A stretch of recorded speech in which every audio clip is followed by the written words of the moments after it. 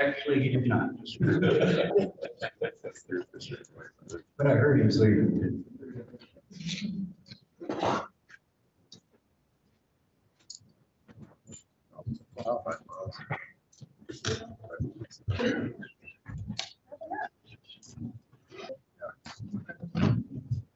So yeah, I was just curious. Chris, do you know what's in those books? Not yet.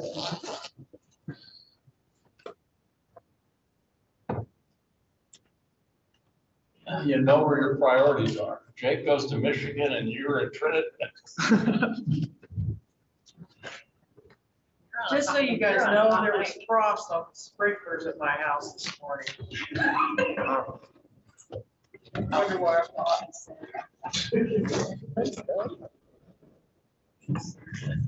Thank you, Deanne. Good morning, everyone. I'd like to reconvene June 10th and 11th, Colorado Parks and Wildlife Commission meeting.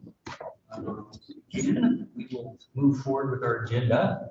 But before we do that, I'd like to again express our apologies about yesterday's meeting and our ability to stream it to the public. Understand it was very difficult to hear us yesterday, and then sometimes even the video wasn't so good. We're doing our best to try to correct that today, and I'd also like to point out that what we will do is look for our best recorded copy that we did here today and post that on our website after the meeting concludes. That may not have video associated with it, but again, we'll do our best to get you an audio copy that you can hear and really hear everything that happened at the meeting yesterday. So again, our apologies. You know, you kind of battle these elements sometimes when we're doing our best to travel to different parts of the state and provide an opportunity for citizens to come before this commission, which, you know, thankfully we can now do as we slowly move out of the COVID restrictions and get to different areas of the state. So again, thanks for your patience and understanding with regards to that. Again, welcome to our meeting. We'll begin today's meeting with Laura. Could you execute the roll call for us today? Adams. Present. Linka. Present. Garcia. All here. Askett. Here. Hauser. Here. May. Present. Phillips. Here. Schaefer. Present. Hudson. Present. Hardy. Present. Chairman Day. Present. Thank you. With that, let's move to item 17, which is our consent agenda. We did not have any modifications or requests for removals from the consent agenda yesterday. So I would move directly to asking for a motion to adopt the consent agenda. Moved by Commissioner Garcia, second by Commissioner Haskett. I think this was by voice vote. So all in favor of the motion to approve the consent agenda, say aye. Aye. All opposed, same sign. Hearing none, it passes unanimously. With that, let's move forward to item agenda number 18. I believe Brett Ackerman, the Southeast Regional Manager, is going to lead us on a discussion with regards to siting of solar and wildlife impacts in the state of Colorado.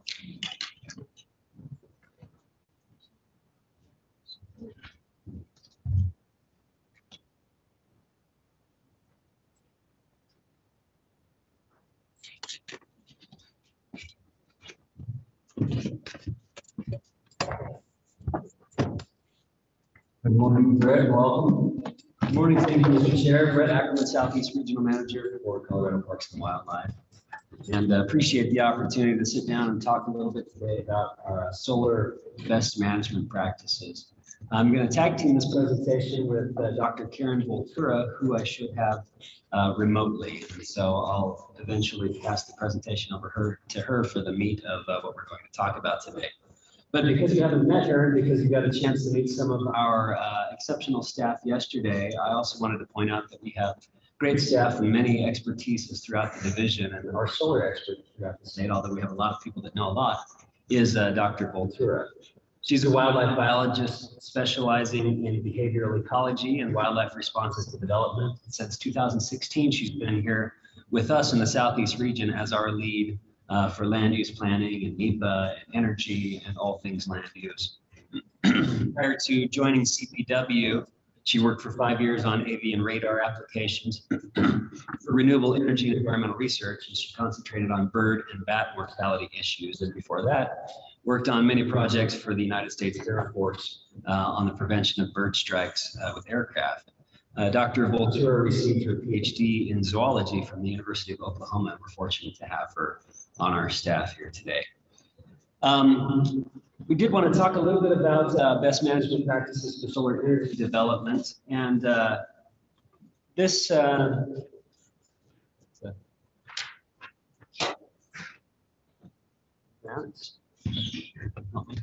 Sir.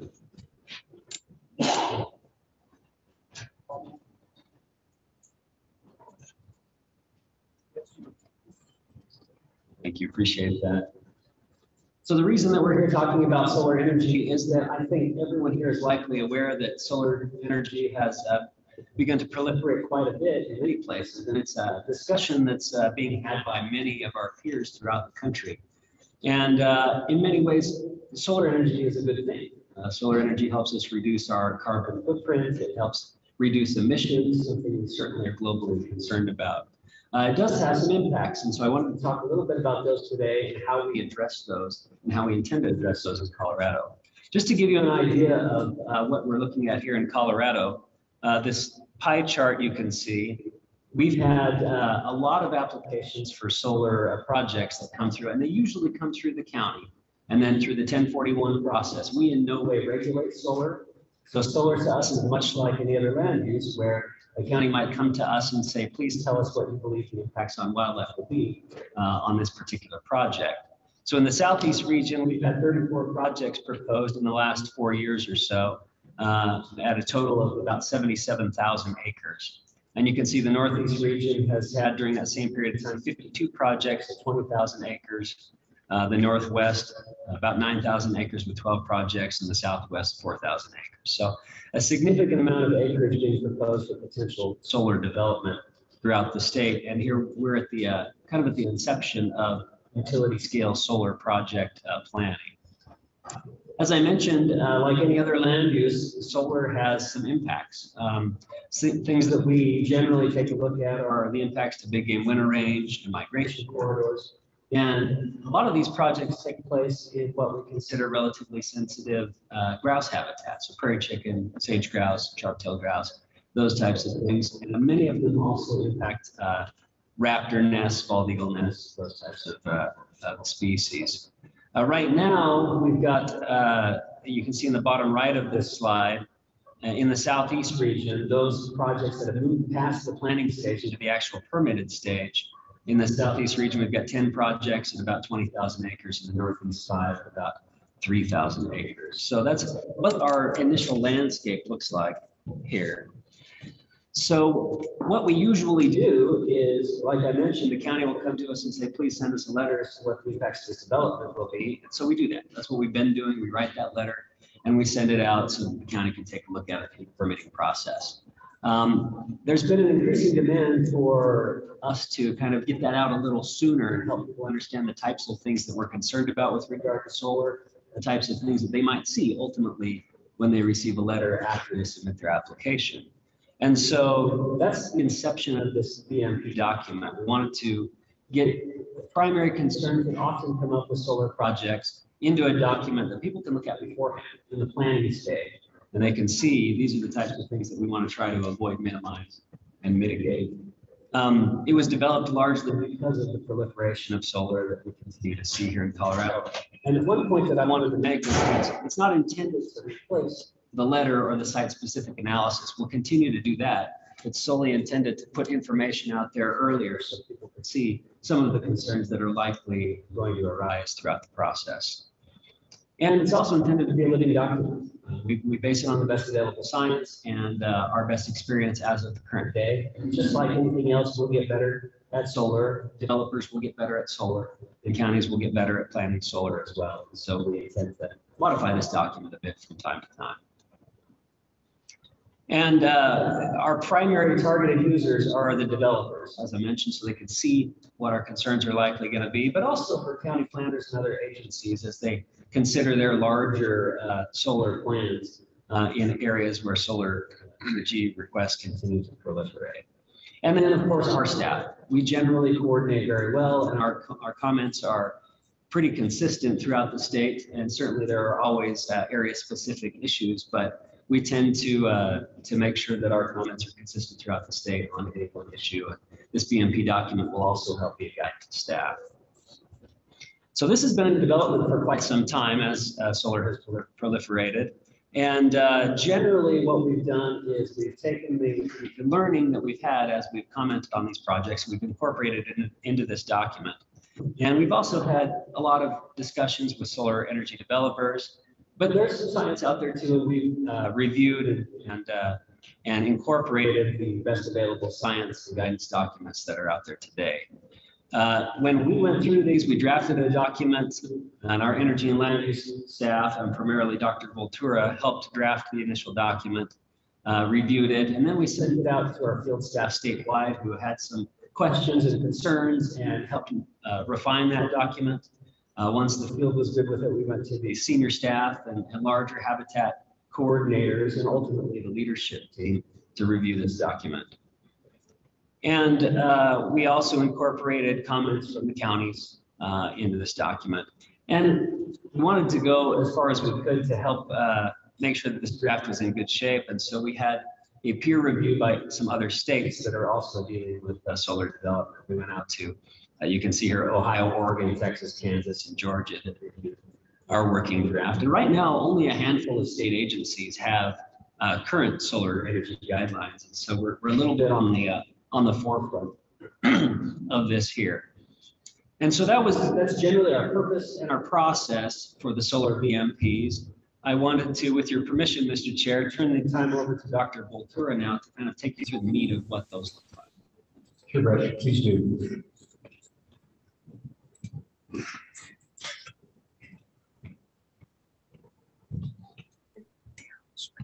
Good morning, Commissioners, Chair McDaniel, Director Frenslow, and thank you for your time today. I'd like to start by providing some context for the best management practices document, and then we'll walk through some of the key points in the document with you. And as this is a Colorado Parks and Wildlife document, that focus is on impacts to wildlife and important habitat to Colorado. We do primarily address utility scale, or sometimes we refer to those as large scale solar development projects. Unfortunately, utility scale does not have a universal definition, and it can refer to anything from 1 megawatt to 300, 500 megawatts. And so there is a shift to calling these maybe large scale because utilities often don't run them anymore. But either way, we used a cutoff of about 20 megawatts. So projects larger than 20 megawatts, we sort of refer to as these large scale or utility scale. And that was reflected in Brett's comments on the trends, is that these are the large scale. We have a larger number of small solar garden, less than 10, 20 megawatts. But we see a pretty quick jump to an 80, 100, 300 megawatt projects that can take several thousand acres of habitat. We are also primarily commenting on photovoltaic solar, so the PV solar panels. This is the currently primary technology proposed in Colorado, and increasingly we do see battery storage associated with these. We do have some legacy projects and older projects on the landscape that are other technologies, but currently we're seeing all PV solar as proposed projects.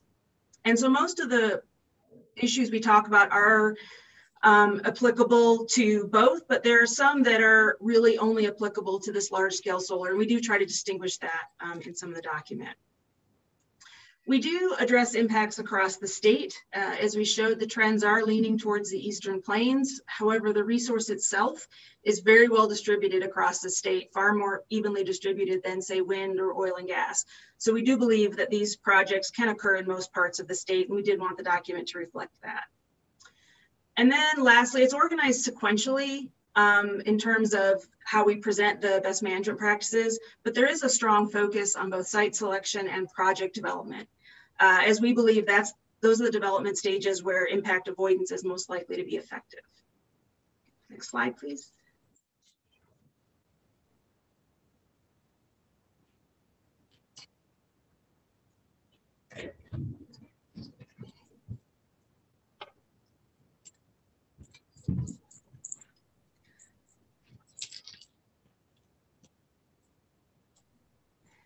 Well, in the next slide, I'll start kind of walking through the document and just hitting some of the more important points that kind of carry through the document.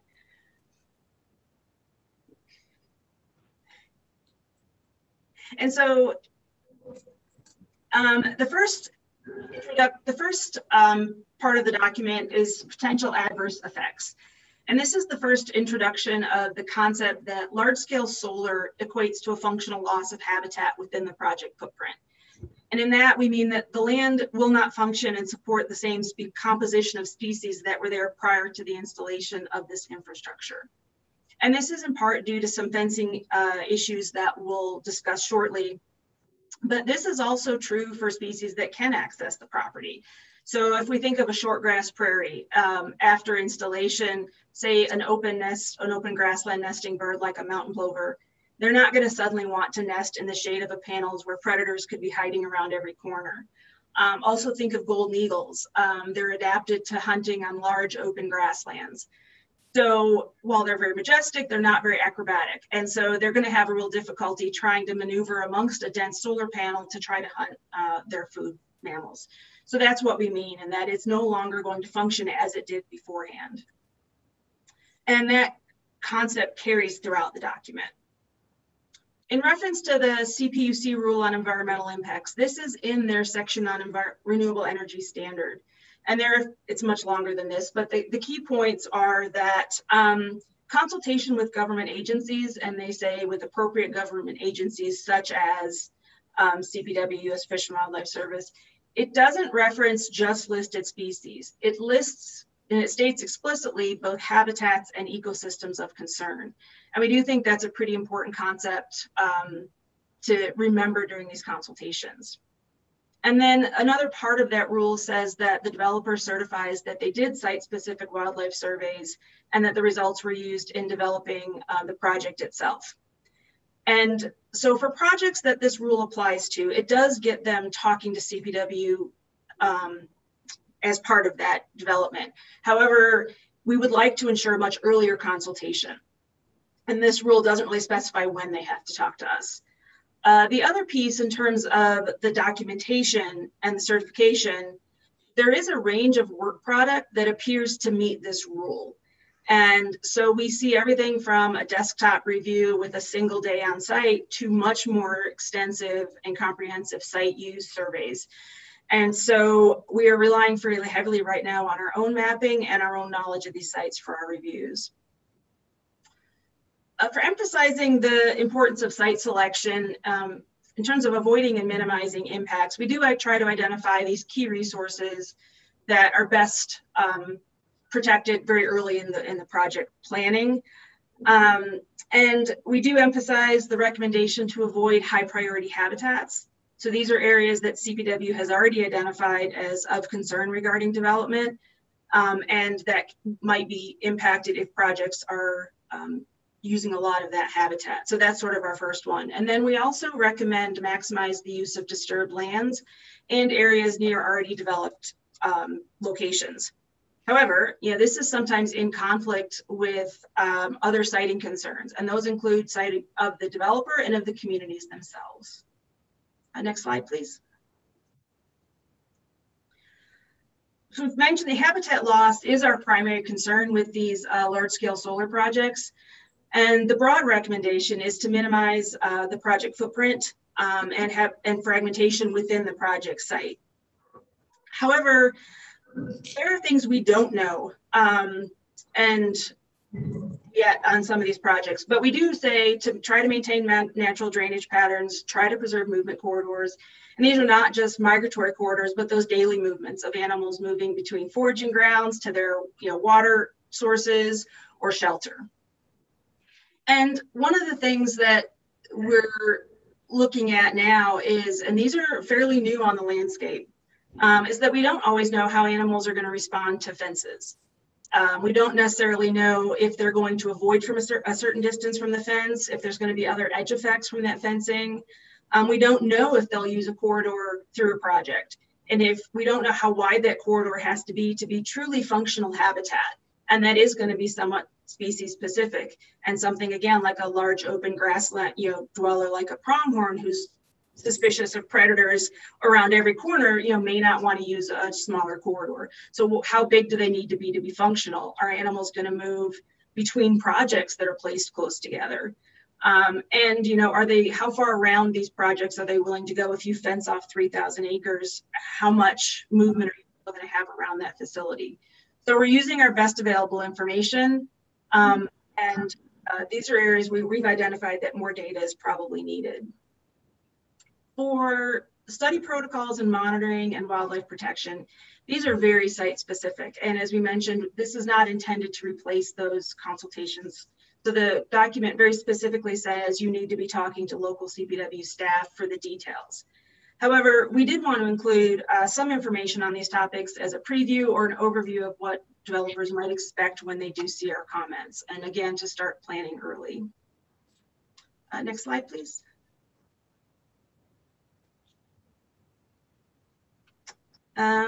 So construction and operational considerations, these are minimization opportunities, pre-construction surveys, timing considerations, and they mostly address potential fatalities or impacts from the construction itself, not so much the project, but what happens when they get on site. And these are primarily targeting things like nesting migratory birds, nesting raptors, burrowing mammals, things that really can't get out of the way if you start bringing heavy equipment in during the breeding season. Weed management, it's our pretty standard recommendations, and we do have recommendations to maintain as much native vegetation as possible.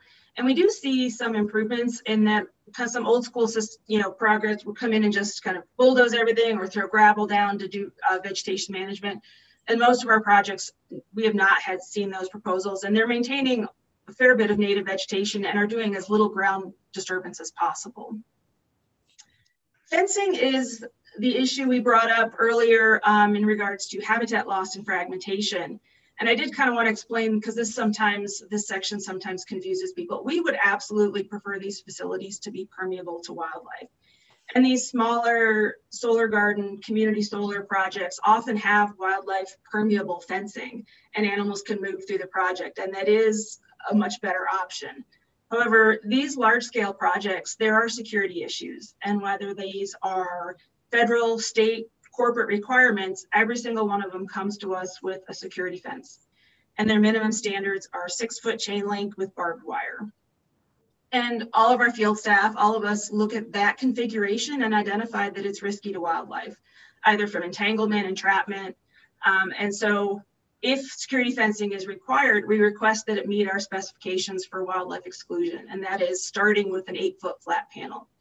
Our big game, apparently that's what it takes for them to decide they can't jump something. And so for safety reasons, it's a safer option. It's not that we're asking these to be fenced off, but if the option is security fencing, we would like a design that is safe for wildlife. And then the last few sections are transmission line. We are seeing fairly short connections. These projects are sort of chasing existing transmission, but we do want to remind developers of our standard for siting, as well as industry standards, particularly around the Avian Power Line Interaction Committee, which is looking at collision and electrocution risk for these new power lines, particularly for raptors. And we do think as transmission line kind of extends further out, we will see more projects, but right now they're looking for a short 2-3 mile, if that, connection to existing infrastructure. The section on avian fatality risk is really looking at fatality risk from the facility itself. So for PV solar panels, it's essentially collision with the panels. And so PV solar is currently considered lower risk than concentrated solar, but there are some studies ongoing, and this is one of those where we'll kind of wait for the new information to come out. There's very little published and very little known, but we do know that PV solar is considered lower risk than concentrated solar. But we do have some monitoring recommendations for areas, particularly under migratory flyways or near waterways, or where we have a lot of kind of water associated birds. One of the concerns with solar is there a lake effect? Do they see that as a water source? And we really don't know, but we're expecting some reports out this summer. And then lastly, reclamation and decommissioning. These projects tend to have power purchase agreements of about 20 to 25 years and land leases of maybe 40 years or more. And we really don't know at the end if they're going to just decommission these or if they're going to repower with new technology. But we do want to see something in place, plans to return the site to its original conditions. And then that is a very fast kind of walk through the document. And I know the document was distributed, so you all have that. In terms of what's next, we'll post these to our webpage. We'll distribute them to developers, consultants, any stakeholders that requested them. And then we'll continue to evaluate new research findings as they come in and work with other states and federal partners. There's a lot of activity right now. The AFWA Energy and Policy Committee recently stood up a solar energy work group, and they meet on Monday for the first time. We'll meet, and we've already had a meeting with the Department of Energy on identifying research needs. So some of the things I talked about today that we need more information on, we've identified those through Department of Energy solar offices, things to look at for that. So we'll continue to work with other states and refine these as new information comes in. And that's all I have. I'm happy to answer any questions. Thank you very much. We have some questions first, Commissioner Barton. Thank you, Chair. I'm curious if you've taken into consideration or have any alternate recommendations for agrivoltaics or suspended solar projects. I'll pass that one to Karen. Did you say agrivoltaic? Agrivoltaics, yes, suspended solar. Correct. So do you mean like where agriculture and solar can coexist? Yes, so agrivoltaics typically has agricultural production or livestock ranging under solar panels. It's kind of similar to suspended solar where it's over a parking lot or existing infrastructure. Just the site conditions are typically so different. I was wondering if there's alternate management practices or if you kind of review basically the same criteria. Yes, and that was one of the conversations with the Department of Energy. They currently have funded a fairly large project looking at how that might look on the landscape and kind of what you would need around it. So we haven't seen that proposed anywhere in Colorado, but we do know they're looking at it, and we have identified that as a significant concern. I know agricultural leases are concerned with this and the loss of not just like habitat, but also agricultural access. So we have not seen that in Colorado, but I do know that the Department of Energy is looking at that. This is a follow-up, sorry, for clarification, are you saying that you see that as a concern for agriculture? Because typically agrivoltaic projects are conducted by farmers that want to get agriculture on their property. No, the current projects that we're seeing are of concern because of the fences and because of the loss of agriculture. No, the newest one would be a wonderful solution. We just don't see it being proposed yet as an option. Thank you. Thank you, Commissioner Barty. Executive Director Vidler wants to come. Thank you, Mr. Chairman. Thank you so much for the presentation, Brett and Karen. Very informative, very important. Big picture, solar is going to play a really important role in the state's goals to meet some of the greenhouse gas emission targets as brought forward in House Bill 1261 from 2019. Just want to share with you what those numbers are. And we're using 2005 numbers as a baseline. 26% reduction by 2025, 50% reduction by 2030. So having this analysis done on the front end when potential solar companies are coming to Colorado, many are already based in Colorado, say, hey, we're interested in this particular landscape for solar, having that information on the front end so they're able to look at what those impacts are to wildlife. It's just so important. As you all know, Parks and Wildlife is a referral agency, so any land use decision, whether it is new solar development, hotel, any kind of land use decision, Parks and Wildlife, weighs in on looking through a lens of the impacts on wildlife. And, literally thousands and thousands of referrals a year around the state. So I really appreciate this because I've personally been involved in some situations this year where, the stars were kind of aligned in many ways, that we thought there was a particular location that would really be great, but then the developers of the solar project weren't able to really meet some of the mitigation requirements or recommendations. So just, again, having that front-end information is just so critical to make sure these solar projects get off the ground. And, I'm a huge supporter of solar and renewable energy, but we also just have to make sure we know that, anything in the landscape can fragment, change the landscape for wildlife. So, again, ways that the developers can really, mitigate that at the front end is what this is, the big picture goal. So again, just thank you for all your work. I know both of you and others, worked a lot on this, and we're working with the Governor's Energy Office, a lot of other entities to make sure that it's clear on what these recommendations look like. So great work. Thank you. Thank you, Director Gibbs. Commissioner Schaefer. Thank you, Mr. Chair. First, I'll just say big kudos for being proactive in putting this out there to act as a guide of sorts for both developers and those counties that might be requesting consultation. I think it makes a big difference in the long run. I do have one question I do have is in the document, there is an aspect talking about compensatory mitigation and a statewide standard around that. We do have the Colorado Habitat Exchange. It has not been utilized to date. I'm wondering, if there have been conversations about having compensatory mitigation for solar projects included as part of that and sort of restanding up the exchange. And then secondly, there was a bill passed this year, and I'm not going to profess to understand energy policy, but Senate Bill 72, which I think created a regional sort of authority, the RTO.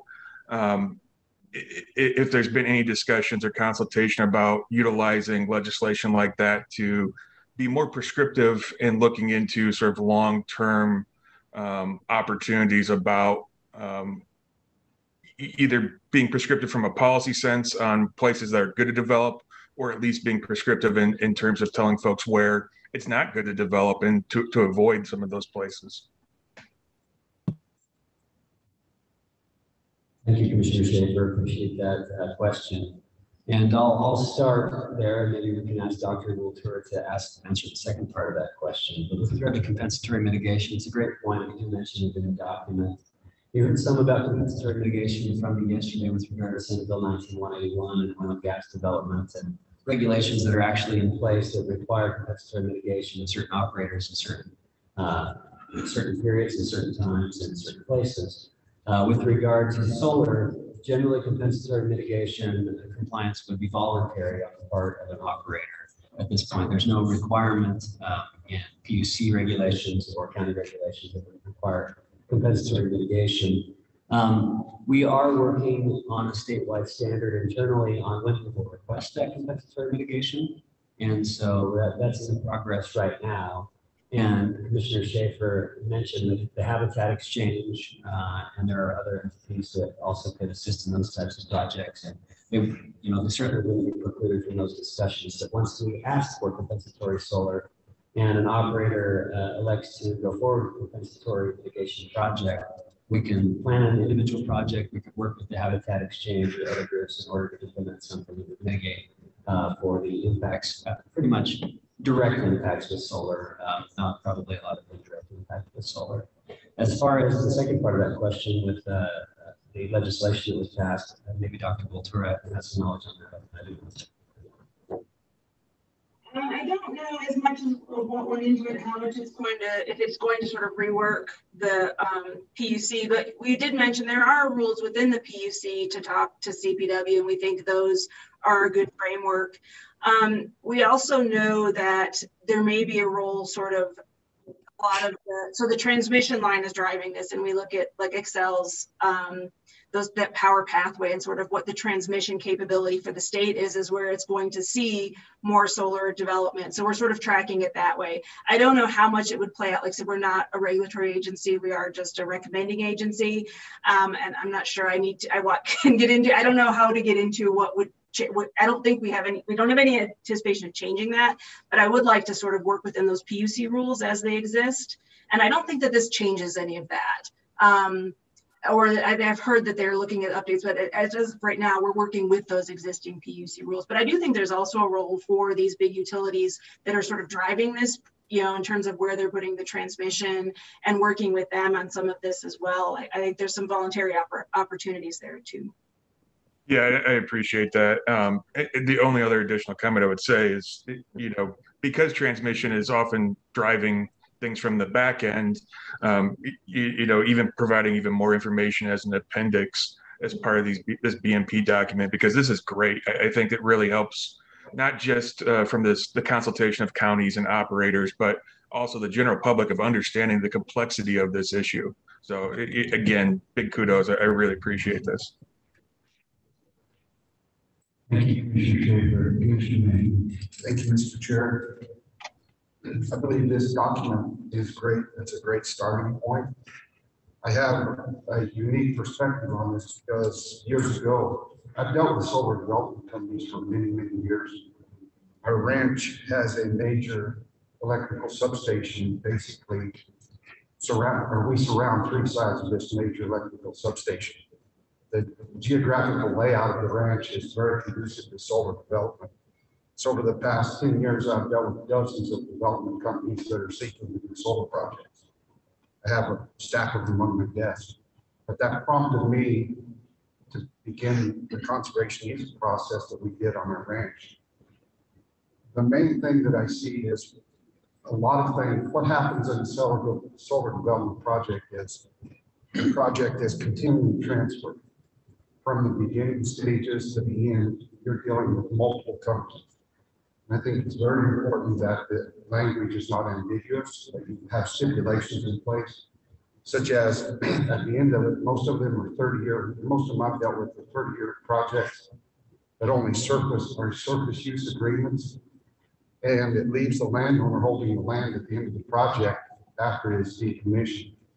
I think it's very important that there's some sort of mechanism in place that maybe a bond is put in place, so that when the project is decommissioned, the land is returned to its original condition.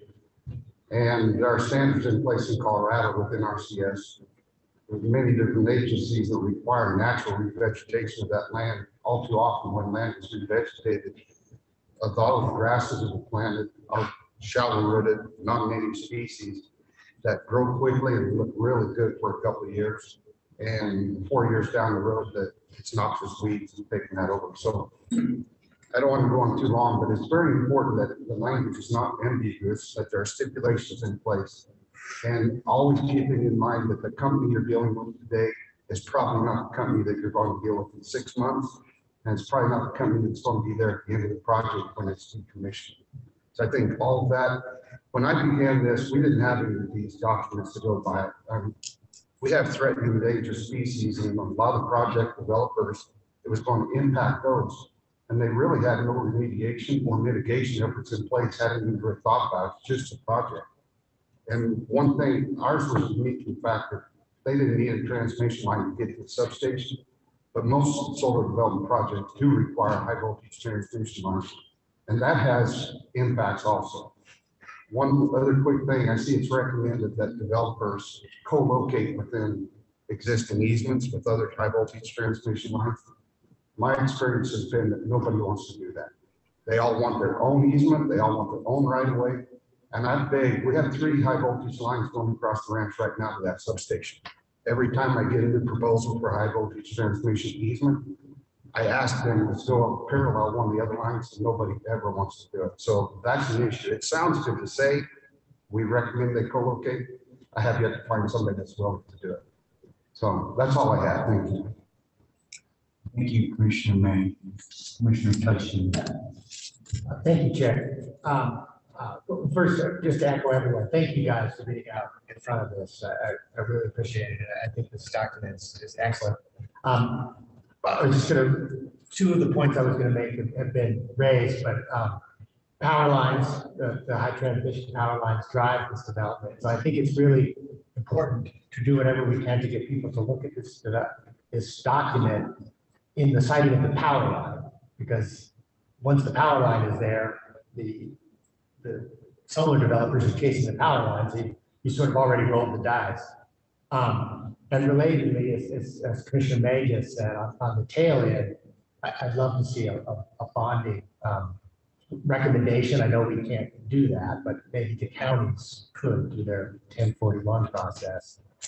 Because, 30 years from now, the technology changes so fast and the companies also turn over. I fear that, like we've seen with other industries, they'll be abandoned and orphaned properties and only a bankrupt entity or a dissolved entity to look at to help clean it up. The other suggestion I just wanted to get any thoughts you had on this is, my experience has been that people often look at solar companies, other companies often look at the mitigation stuff after they've leased land or obtained an option to purchase land or even purchase the land, and how we can get them to look at this type of guidance document earlier before they send their land folks out to put stuff under lease or option, because then they've already picked their spot and they've invested in it, and then they look at the wildlife impacts. And so I think we need to figure out how to get them to look at this when they send the letters out to folks like Dallas and I. They should have been there. They should have seen this document before they start soliciting leases.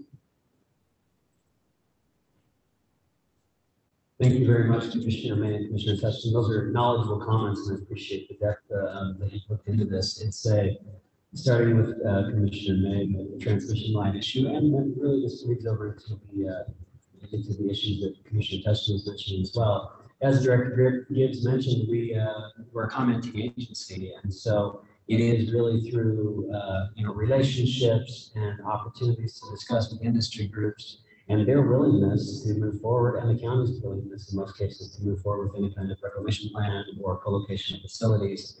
As a non-regulatory agency, we can request. And so we do run up against the gamut. We have a lot of operators that really do want to, in their hearts, they want to do the best thing that they can as they develop.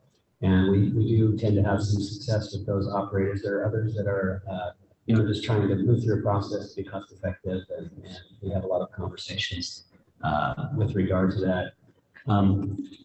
Commissioner May mentioned the co-location of facility lines, and often people want to make sure that they have perpetual opportunity to maintain their own lines, and so that is a challenge that we have.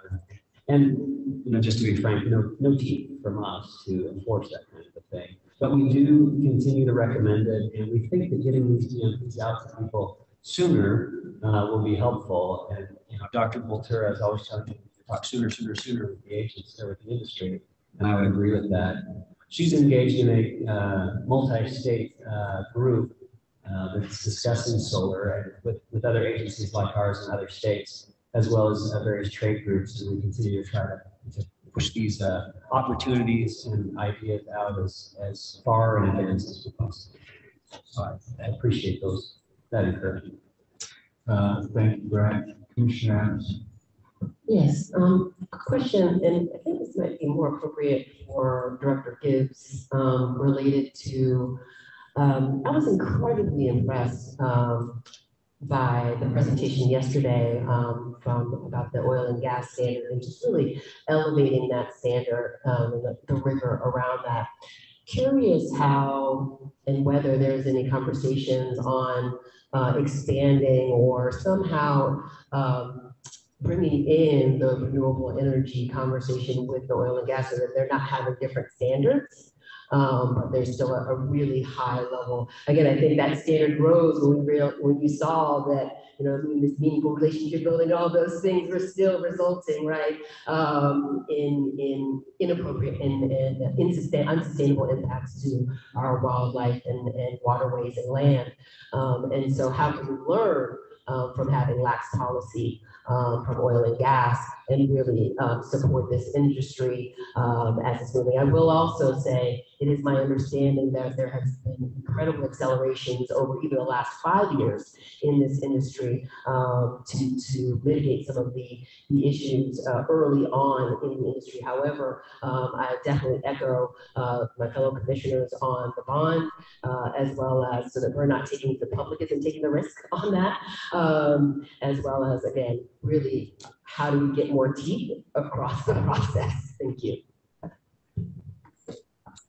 Yeah, Commissioner Adams, that's a really important point. We are having some conversations, but the big difference is the DNR via the Colorado Oil and Gas Conservation Commission, we regulate oil and gas. The DNR does not regulate, solar or wind. So there is some discussion, for example, on the oil and gas, thinking, density stipulations and stuff that we're working with some of our federal partners on to say, for example, there can be one facility per square mile so that we're limiting, the impacts to wildlife, and especially looking through the lens of wildlife migration corridors and so forth. But we're not really having the same conversation for solar. And so I would almost say this is almost the first step in many ways to really kind of have a conversation that, anything on the landscape has impact to wildlife. And whether we explore compensatory mitigation measures in the future to offset impacts or so forth, we're starting to kind of have some of these conversations. So that's a really important point because these all have impacts. And, big picture though, solar, I don't want to say it doesn't have impacts, but it does have impacts when we look at the landscape. But we're definitely moving towards more of the renewable energy component side of things. But I don't know. Do you have anything to add on that? I just feel like this is on the first step of future conversations, right? Yeah, thank you, Director Gibbs. I think that's a really great statement. And really, Commissioner Adams, I think you hit it on the head that we're kind of in this industry where we were with oil and gas, quite some time ago, and we had the same kind of progression, kind of first steps and moving forward. I think we can learn from the progression of oil and gas. And I think we have. Director Gibbs is right on in that we have started those discussions with various entities and in the governor's energy office. And solar, as we mentioned, and as Director Gibbs pointed out right off the bat, we are moving towards renewable energy worldwide. It does have a significant benefit to humans and a significant benefit to wildlife and their habitats globally. But it is significant generally, as Dr. Volterra pointed out, usually exclusionary fencing, it's extraction of the habitat from the local area. So you have kind of this two-edged sword that you're dealing with. And we are in our infancy of trying to understand how we can have utility scale solar development that helps humanity, reduces our carbon footprint, but also preserves the opportunity for existing wildlife in local areas to continue to exist. It's a bit of a conundrum, and we are in it. Wonderful. Thank you so much for those comments. And I also recommend that we work with Lauren Truitt and the communications team on how we can better educate the public on what we're learning and really bring them along in this learning process. I've already seen some miseducation out there, and so I would love to get in front of that as well. Thank you. Thank you, Commissioner Adams. If I could follow up on Director Gibbs' comment for just a moment, reveal some of my past. I worked at Xcel 31 years. For over a decade, I planned a generation portfolio for the state of Colorado for all of Xcel serves. And just under the purview of the Colorado Public Utilities Commission, I've testified in front of multiple times.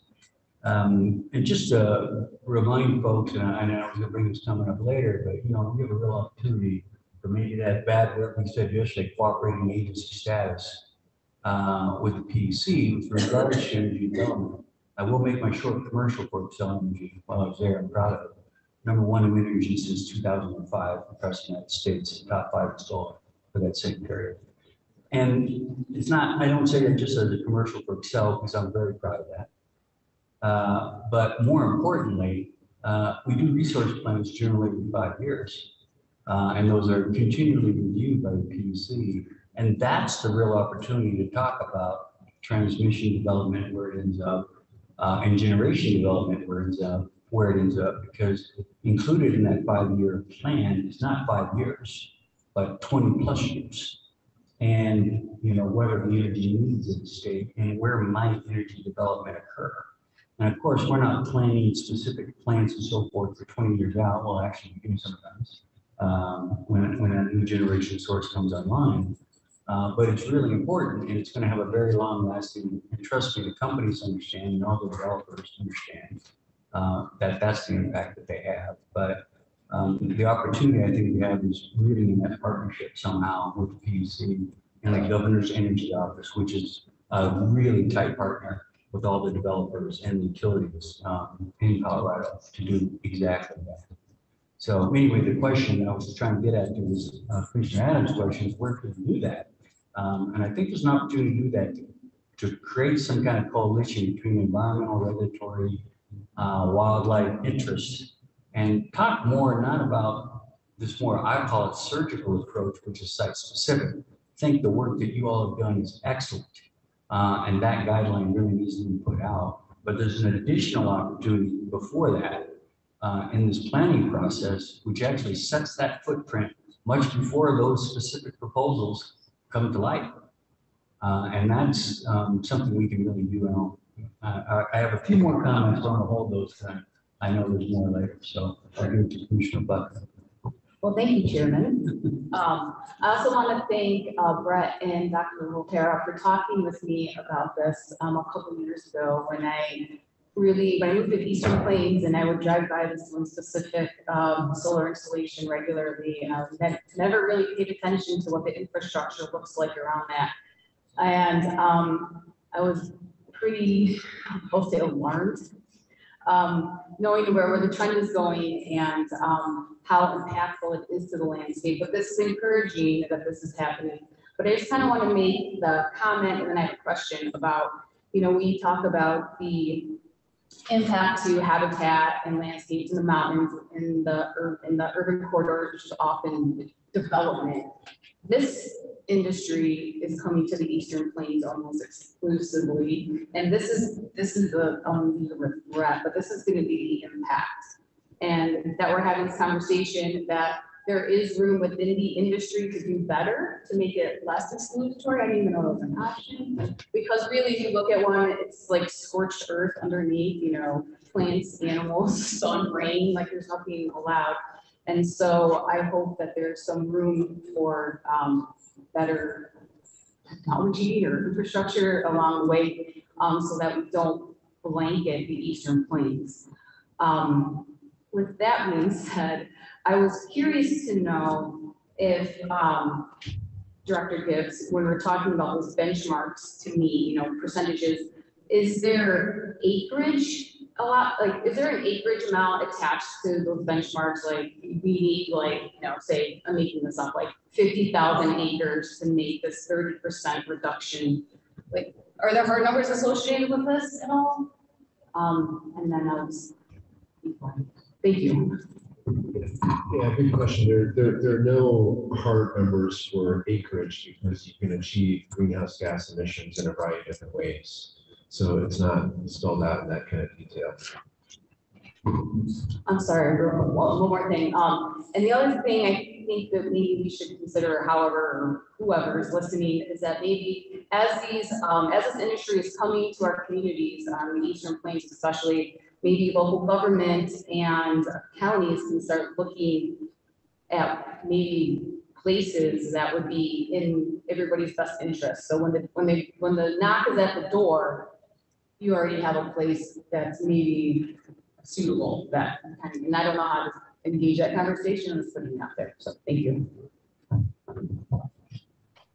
Well, I wanted to address Commissioner May's comment too. I turn it over to him. Just one follow-up. There are regional transmission organizations, Cal ISO, SPP, there's others in the Midwest, MISO and so forth. So transmission is a whole different animal than generation is. And it's, here in the state of Colorado, it's regulated by the PUC, but there's also regional organizations which have I'll call it regulatory deciding authority.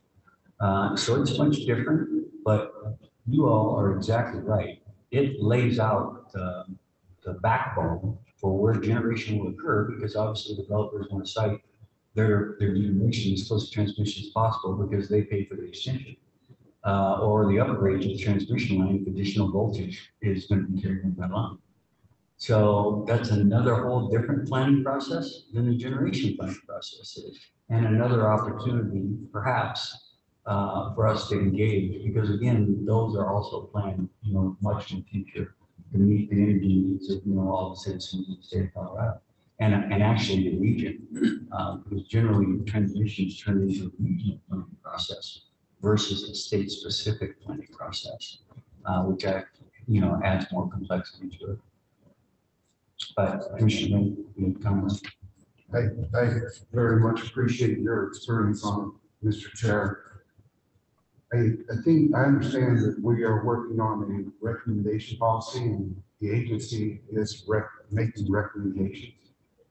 But I don't think we should discount that, because I've been in so many county 1041 hearings that the CPW recommendations are brought in and wielded as a weapon against wildlife and wildlife habitat.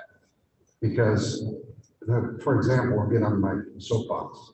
There are places, and I can only speak personally of mine, that if this development, if it's a private company, you have some control. If at some point you begin to deal with the public utility and the rights of condemnation come into place, and you, for example, have some habitat that can't be replaced, mitigation is even talked about, but there is no mitigation for example, a marshland or some emergent wetlands that there's just not replacement for them. I mean, they are so rare right now that they can't be replaced. So mitigation to me should not even be part of the process.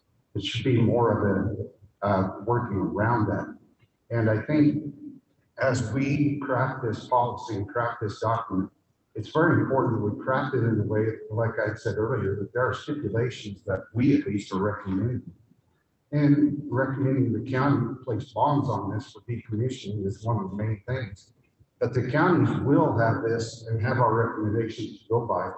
And it gives us at least the opportunity to protect.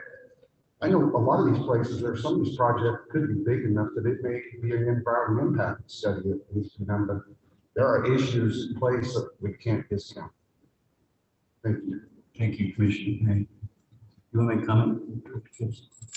Yeah, I just had a follow-up, just thinking of Commissioner Lucas' comment on acres. One thing that everyone should know that, State Land Board is one of the DNR's, divisions.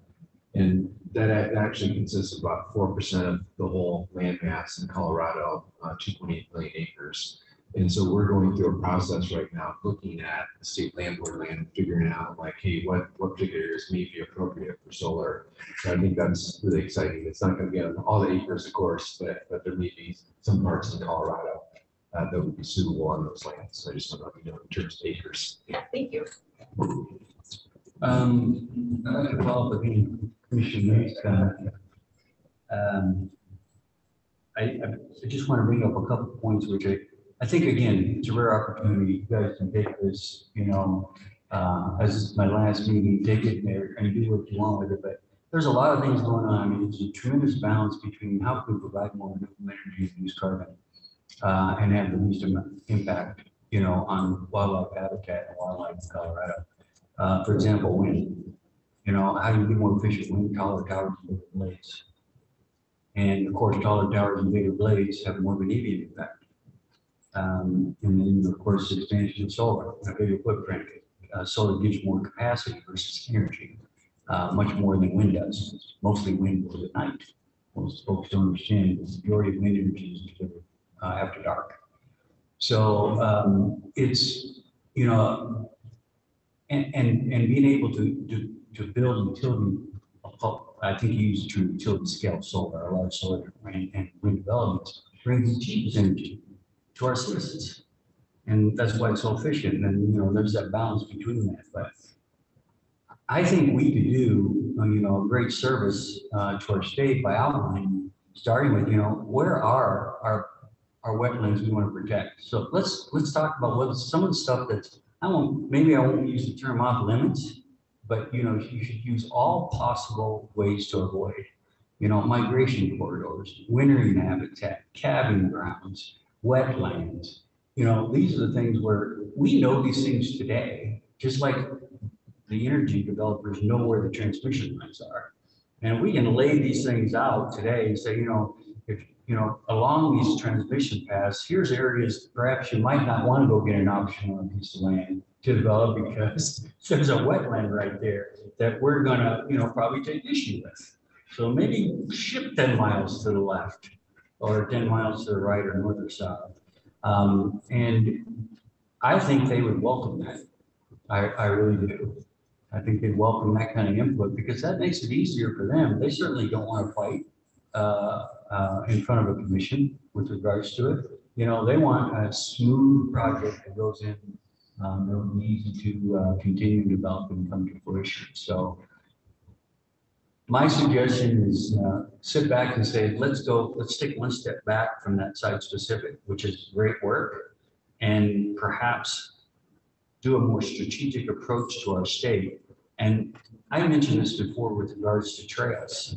It's the same thing for me with trails. We already know where all the migration corridors are, the wintering grounds and so forth are. So where in our state, in national forests or state parks, do we not want trails or trails to expand?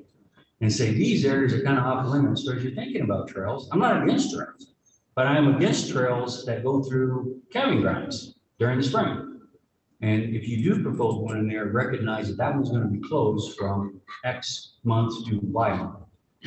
That kind of thing. So anyway, I'm going to get off my horse now about that and leave you those remarks as I leave the commission. So Commissioner Phillips. Thank you. And I think that makes a lot of sense, Chair McDaniel. And then going back to Dallas and Commissioner Blanca, and a lot of the stuff I've seen around our home, a lot of the solar, it's a good thing, midterm, long term. I really believe that. But at the moment, at least from my experience, it seems like a bit of a gold rush. A lot of companies around, a lot of people moving, you know, to capitalize on X subsidy or cheap ground, whatever it might be. And as a result, we see a lot of solar farms go up and not quite abandoned, but not maintained, fences flying over, panels not tracking the sun. And I don't know much about it, but I can tell they're in disrepair. So I think a lot of that goes to maybe a partner selection part of this presentation, outlining, you know, just like removing some areas because we don't want to get into them, but putting down some boundaries of what we expect out of our partners, the bonding thing at the end, not suggesting wildlife fencing, but making that part of it, and just kind of set the tone for a good experience from the beginning until the end of the process. Solar is a really long-term outlook. It's a benefit for our planet, I think, to reduce carbon emissions. So selecting the right partners, I think, is imperative and not something that I've seen in our area. They're not all bad, but there are some out there, and they really show through. But more of a comment. That's excellent comment. I tell you, the teeth in that come in the contracting process, Commissioner Phillips. None of the developers are selling directly to consumers. They're selling to co-ops and they're selling to utilities. And the ability to enforce them to do, or force them and enforce that is lies in that contract. And so again, that's kind of guidance we could give. So this is what's necessary. So, you know, energy development in the state of Colorado, and again, we don't regulate it. But, give them ideas about what we think is the right thing to do to protect wildlife habitat and wildlife resources in our state. And maybe they'll take that up and include that as contract provisions that need to be, included in those contracts, because they're for a very long time. We all know, they're 20, 30-year facilities, and who knows, we'll own them 5 years, 5 months out from, the contract with this group. But if it's in there, they can enforce it. Mr. Chair, just allow me a follow-up comment. To expand on your thoughts, I agree 100%. My experience, by the time the landman contacted me, they had already spoken with the county officials. They had gone through, they look at the properties from satellite. That's what they look at. And if we as an agency could come up with some sort of a system that would have GIS layer or something that would identify this property as they're looking at it as, well, granted, this fits this criteria for you, but it also is going to include these complications and maybe is totally off limits because there is no mitigation in place for this property. Like you have said, with an emergent wetland or some areas like that, and many groups, Audubon, for example, has a lot of these identified that are irreplaceable. There's no mitigation possible for them. So if we could in advance have that layer to where as they're going through the process and they come across this property they're interested in, they see, oh, really, there is no possible mitigation for the replacement of that wildlife habitat. I think it would be helpful because every time I talk to somebody, I'd have to get a few conversations down the road and we hit this roadblock. But if it would have been up in front, you probably could save everybody a lot of effort, a lot of resources. Thank you, Commissioner May. Commissioner Dutton, and then I'm probably going to have to push this along. Maybe more, try to keep comments short, my own fault for rambling on. I was taking my last opportunity. That's your blind spot. But we'll have to move along, falling far behind our agenda. Commissioner Massey. Thank you, Chair. I kind of echo what everyone said, but I want to follow up on a couple things. I think the bonding is extremely important, as we've seen with oil and gas. Solar is also a very changing technology. It's moving. We have tons of abandoned wells with oil and gas. I see the same thing happening with solar. So I think we need to protect ourselves somewhere because this is actually, I believe, a larger footprint on the land than the oil and gas wells themselves, especially the larger developments. And I would like to, what Commissioner Brody was talking about, what do you call agrivoltaic? Okay. I've seen some of that. Kaiser Permanente has it here in Denver, and it's actually really neat the way that they set that up. But that would be less of a footprint on the land as far as habitat loss. We could maybe not have as much fencing. I'd like to see us put that in the document as a suggestion that they look at that. Because I do think it would help for all the things on the ground. You could graze it, birds could live there, fly under it. It would help in a lot of ways, I believe. And I also think that what Commissioner May and all of you said, really, migration corridors, flyways, that should be a part of it where they shouldn't be in those spots. There should be other areas where they should be able to put those. Just comments, thank you. Thank you, Commissioner. Commissioner Hudson. Thank you, Chair. I'll be quick. I just, one comment that I lost track of at least was that we have a mitigation system in the works, but we haven't quite finished it. But but I, again, just on my own experiences, solar developers are often looking to be green and they love to be able to mitigate their impact. We just have to make it easy for them. And so in my experience is like they'll write a check, but they don't want to do a lot. They don't want to hire consultants. And so if we can make like a mitigation bank or something like that on the ground that they can, I agree with Dallas. There's some things you can't mitigate, and writing a check isn't the same thing as restoring lost habitat. but it's the option we have sometimes. And so, but we just need to make it easier for them to, you need to mitigate, here's what you do, and this is the program, and write your check, and you get your credits, and you can go forward. So it's just something I think we should get in place to make it easier. Thank you. Thank you. I think that's it. Probably have more input than you were seeking, Brett. Thank you, Mr. Chair. Thanks for allowing the time to a really insightful conversation. We will continue to work hard on this, and as Director Gibbs pointed out, we still have a lot of coordination work ahead of us. So thank you so much for sharing your thoughts. And thank you very much. I think it's awesome the passion and interest this commission has on this topic. I know you all carry this forward. Katie, I'd suggest we change our schedule. It's 9:40.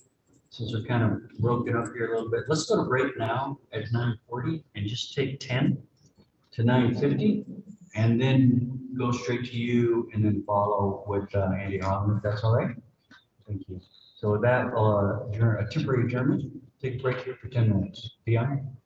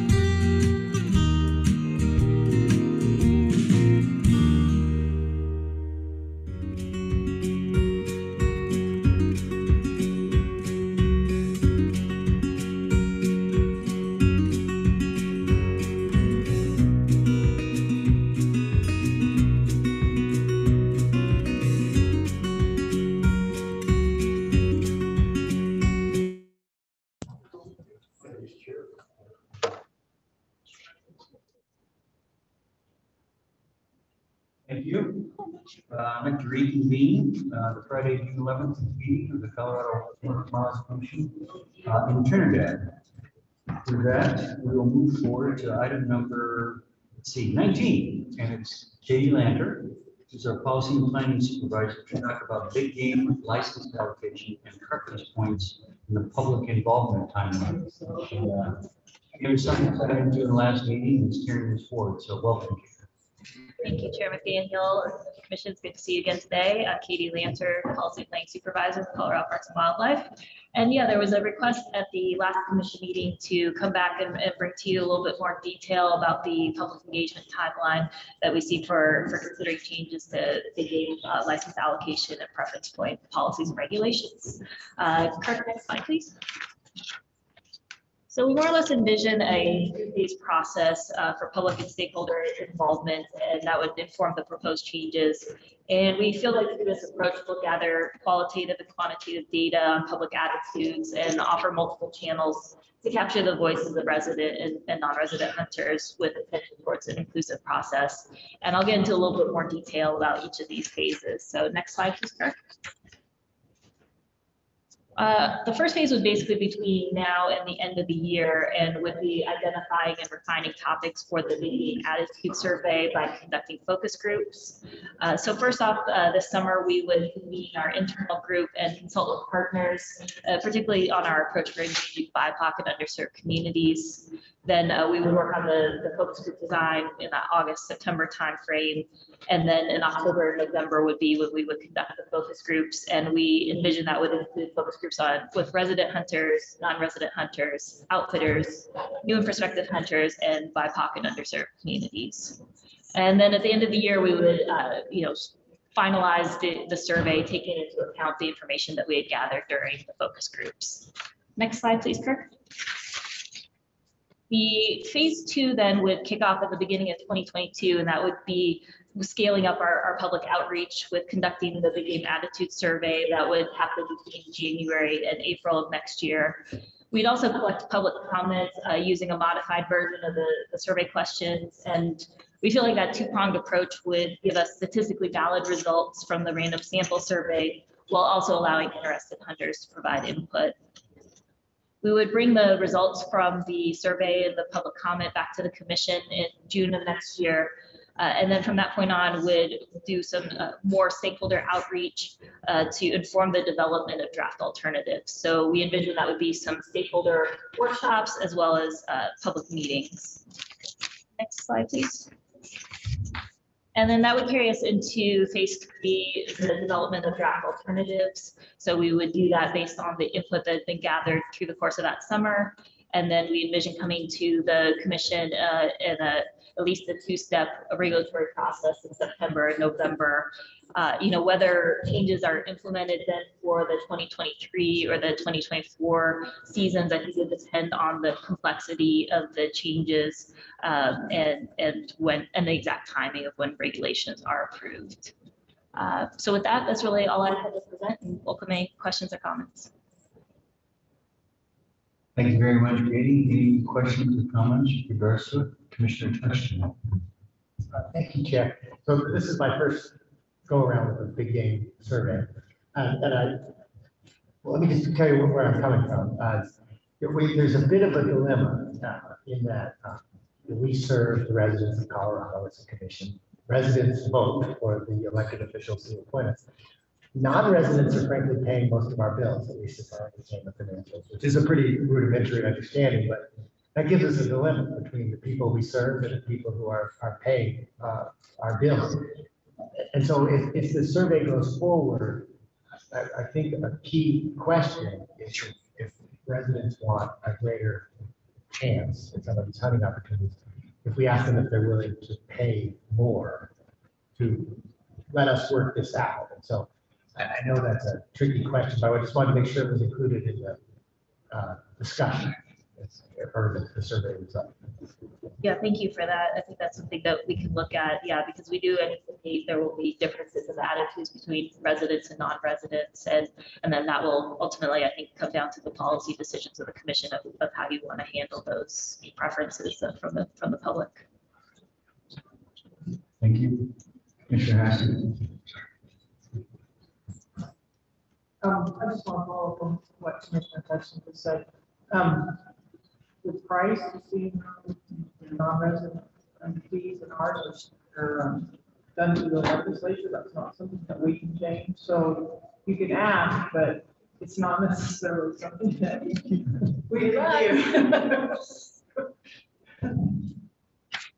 Thank you, Commissioner Haskell. Thank you, Chair. Curious how current or existing gatherings or convenings can be leveraged, specifically the regional sportsperson caucuses and other convenings. And this goes back to an issue I've raised a couple of times around stakeholder engagement. And although I appreciated the overview of stakeholder engagement, it would be incredibly helpful to get an updated list or a report or overview of the current projects that are required for including stakeholder engagement, the types of stakeholders or user groups that are involved, the timeline, right?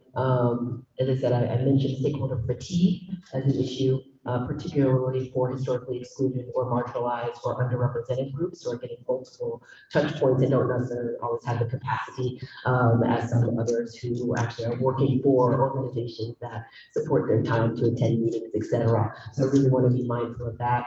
I also wanted to raise a comment around equitable research practices, which includes ensuring racially and ethnically diverse research teams, especially when working and trying to gauge information from racially and ethnically diverse groups. So again, wanting to recognize the importance of being inclusive of the incredibly extensive research of racially and ethnically diverse teams, and we don't have that racially and ethnically diverse researchers in our agency, and so making sure that we're partnering or consulting some way to get that representation. So again, a question and a comment. Thank you. Thank you, Commissioner Adams. Yeah, I think we envision in a couple of the phases, different ways that we can, as you mentioned, go to others, not necessarily expecting them to come to us for the engagement purposes. So with the development of the focus groups, we've started some initial discussions with the Theodore Roosevelt Conservation Partnership. They have staff that are engaged in a Latino sportspersons group. So getting their input to help us with the focus group design and possibly the conducting of focus groups as well. And then in that phase 2 process where we would be doing stakeholder meetings and public meetings, there again, we thought, yes, let's use the groups that we have, things like our sportspersons roundtable, so that it would be a mixture. I mean, some of it is opportunities that we would put forward where people could come to us, but also, as you mentioned, going to them. And there's also, in terms of the focus group and the survey design, DNR has, as I understand it, convened an EDI group, and that was another resource that we thought that we could go to bring in more of the perspectives that you mentioned. Right, and again, I appreciate those efforts, and I wanted to be specific that there's actual researchers who are racially and ethnically diverse who can do statistical analysis, et cetera, and ensure that the reporting is appropriate. We have seen issues where when there isn't that representation. We've looked at previous reports on hunting in the 90s. And there was no reference of any issues of safety by Black hunters who were part of the study. And as a emerging Black hunter, I was like, that's not possible. I definitely would have said something, as that was a concern of mine when I went out for my first hunt earlier this season. So again, that important. I wanted to also elevate Hunters of Color, which is a new organization that former CPW staff Crystal Egley has informed me about, and I've been more actively participating. So I think they'd be a wonderful group to support this work. Thank you. Thank you, Katie. Commissioner Schaefer. Thank you, Mr. Chair. And thank you, Katie, for coming back with more detail. I think it's really helpful to understand what the scope of this process will be.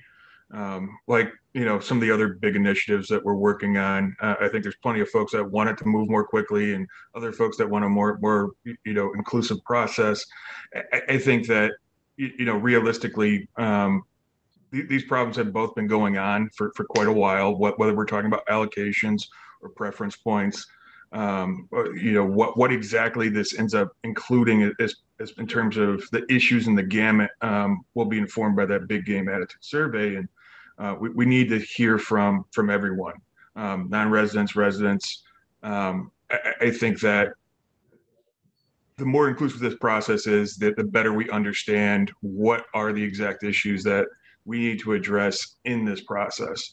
And as we've seen, that there's not any decline in interest. We saw a 15% increase in, applications for deer, for instance, and we're seeing, that compounding some of the preference point issues that, or exacerbating them that have existed for quite a long time. So I think that this, while I would love to be able to, get the results of this and implement them in an earlier season date than, potentially 2023, it makes far more sense for us to be really cognizant of the complexities of the issues and make sure that we're hearing from everyone. So I really support what you all have developed and appreciate the work on it. Thank you, Commissioner Schaefer. Seeing no other questions or comments at this time, I add my own. Commissioner Schaefer and I have spoken about this multiple times with regards to this process. I'm really excited about it personally. They're bringing it forward, and I'm hoping, and I think my fellow commissioners really understand the magnitude of this work you're about to undertake. Both in its complexity and its controversy that will come out of it. And we think that some of the things we handle are pretty controversial. Wait till you see the outcome of this survey and some of the recommendations that might come from it. I would just like to repeat the comments I made the other day, Katie, and that is, I'm hopeful that the survey will include questions with regards to quality of experience that our sports people here in Colorado are looking for. Is it more that we're providing opportunity, or is it more of a quality experience? And then aligning that with, of course, maybe questions about are they willing to take less opportunity to, help us improve habitat, maintain healthier herds, and so forth in the state. And in return for that, they might not get a license every year. But the experience they do get will be fantastic here in our state. And maybe there's other areas that they can get a license every year, but the experience is much harder, and their effort will be much harder. So again, now I'm speaking words that will ignite, I'm sure, more comments with regards to this process of beginning it. But congratulations on beginning it, Katie. And I don't. I don't look forward to going through it, so I'm sure maybe not all of you do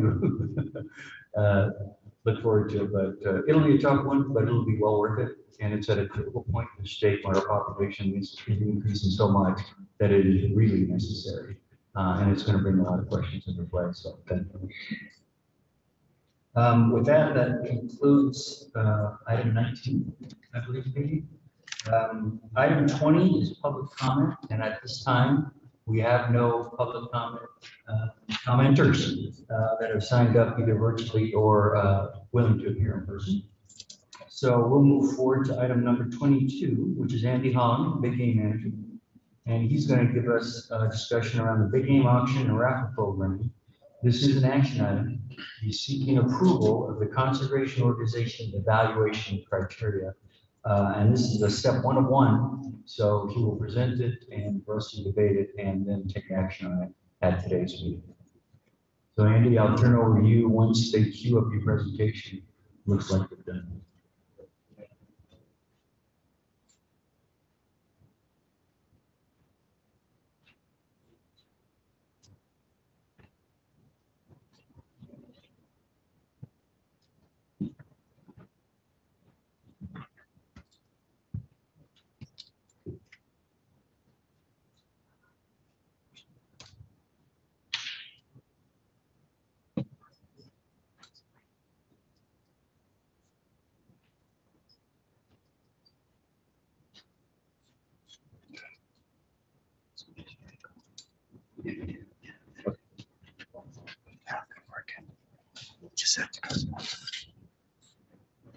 Thank you. Good morning, Commissioners. Chairman McDaniel, Deputy Director Kudnick. I'm Andy Holland, the CDW Big Game Manager. And another component of my job duties are as the Auction and Raffle Program Manager. So today I'm going to be giving you some background information on the Auction and Raffle Program. And then, as Chairman McDaniel said, the action item for the day is to approve the evaluation criteria that we will use to make contract awards recommendations that you will authorize in September commission.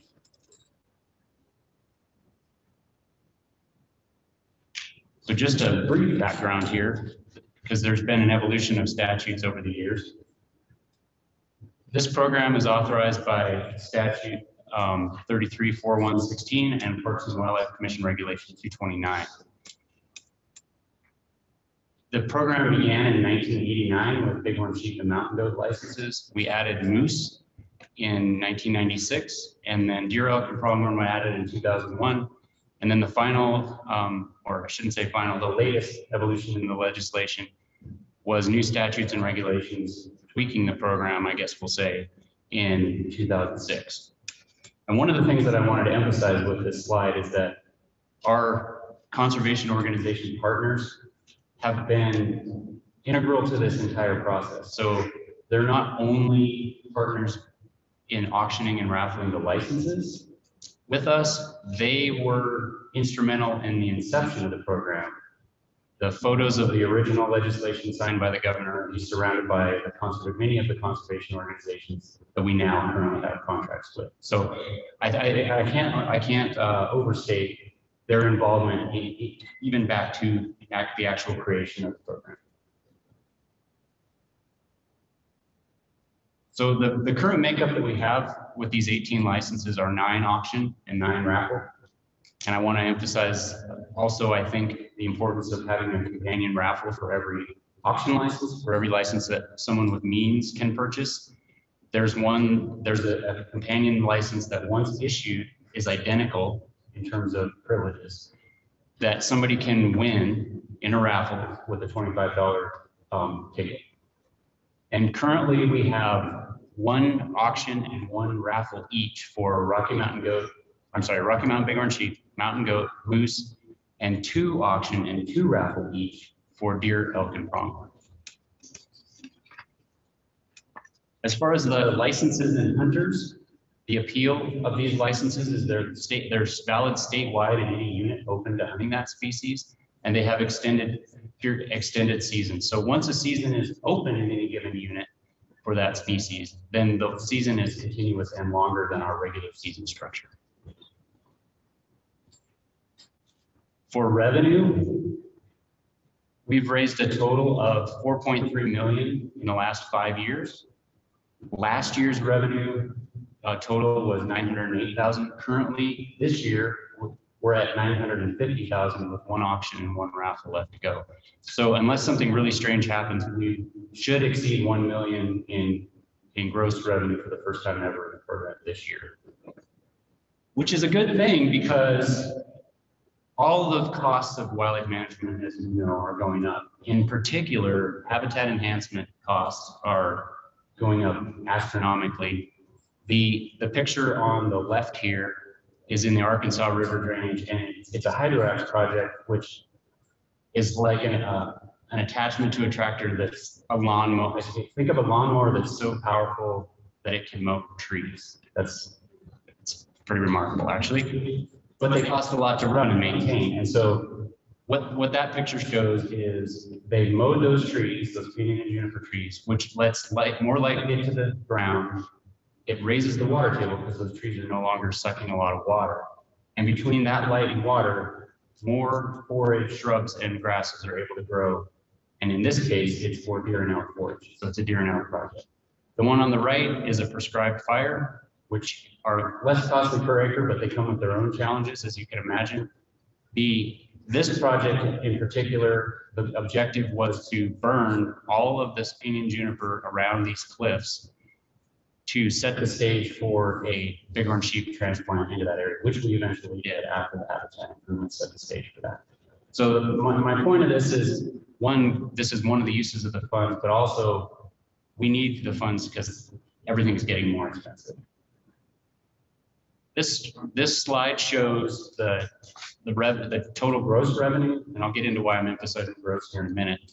But this slide shows the total gross revenue. The blue line is total revenue generated with the 18 licenses. You can see for the last 10 or 12 years, the revenue has been increasing remarkably. The red line is auction only. Last year, some of the auctions prices did go down due to the uncertainty with COVID-19 and the banquets were canceled. And so that decline there is, I would call that a COVID-19 effect. This year, as I said, there's one deer auction remaining, which should go for around $100,000. So we should see a total gross after that 25th auction, that June 25th auction, of about right here where my cursor's hovering. So the auction revenue will then flip back up. That's my prediction. We'll see what happens. And then the green line is raffle revenue. You can see raffle revenue has been steadily increasing. People are, just like our demand, like we just talked about, the demand for hunting licenses is increasing. The demand for these, primo opportunities is also increasing. And just because you always have to throw out a couple wow factor figures. This year we've broken, I think, every raffle. What we have, you can see from the green line. We've broken every raffle record in terms of generated per license. And this year, the bighorn sheep auction license went for a record of 180,000, which was 50,000 more than the previous record. And a fact that I think is pretty cool, for the first time ever, the raffle revenue for bighorn sheep exceeded the auction. Our partners generated 188,000 for that one sheep raffle license. And then the record for a deer license is 130,000. So, which of course is a lot for a species you can hunt generally every year. So that's fantastic. So the next slide shows some more about how we use these funds. As I mentioned, habitat enhancement is a primary important function with these funds, but we also use it for research, management, and education. You can see in the lower left here, that's moose research, and the center photo is a desert bighorn sheep transplant funded with auction raffle funding. And then on the right, I think you heard about some of these projects yesterday. On the right is the elk calf research to try and determine why our elk calf ratios are declining. So all these things are hugely important. These funds are critical. One critical component of funding these valuable projects. We have a project advisory committee. That committee is made up of the groups that have contracts for these licenses. And so they work hard to generate these funds. And so they have a seat at the table of determining how those funds are spent. And so this works very mutualistically between the organizations and ourselves. And that committee, in addition to the groups, is made up of federal land management agencies, U.S. Forest Service, and BLM, and Parks and Wildlife. And so that committee makes funding recommendations to the CPW director, which Director Krenzel just approved the 2021 funding just a few days ago.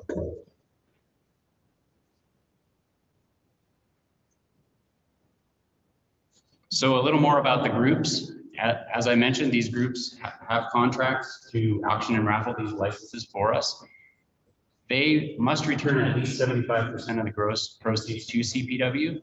They can retain up to 25% of the proceeds and use those that 25% for the expenses of conducting the auctions and raffles or funding projects of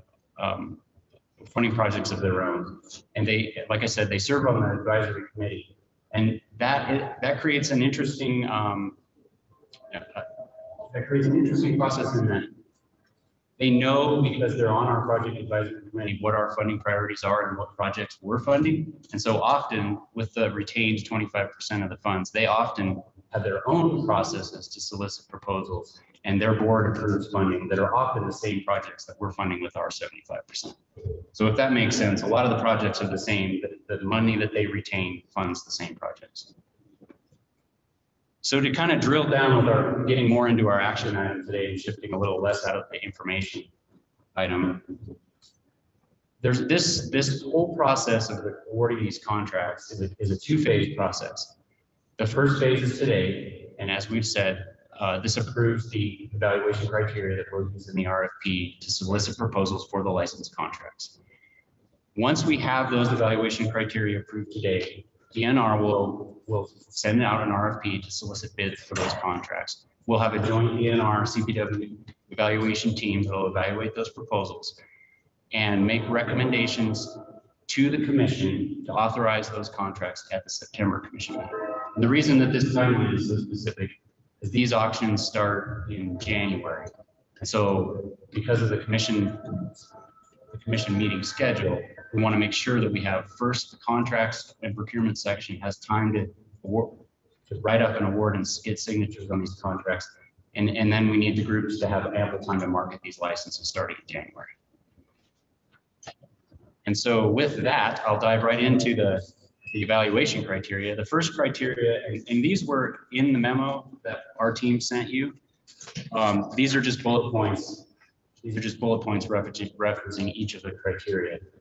The full language as recommended is in the memo, but I'll summarize them here. Criterion A is organizational information. This is not scored. This is just for our information on the team.